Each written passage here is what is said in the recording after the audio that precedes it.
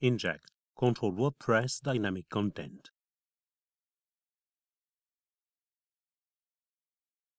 How does it work?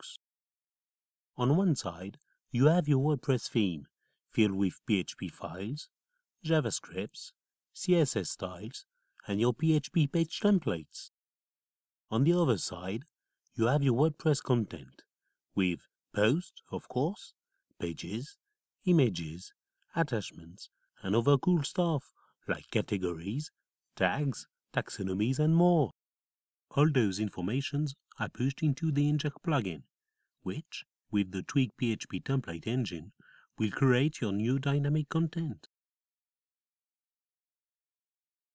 Ready for injection. That means you can create basically anything, like image galleries, submenus, post list, or any other functionality, directly from the WordPress admin panel. And you can really customize the content, because you use your CSS styles and your JavaScripts, so it's your way. Don't be frustrated by plugins that don't suit your needs 100%. Do it yourself, directly from WordPress. Inject, control WordPress dynamic content.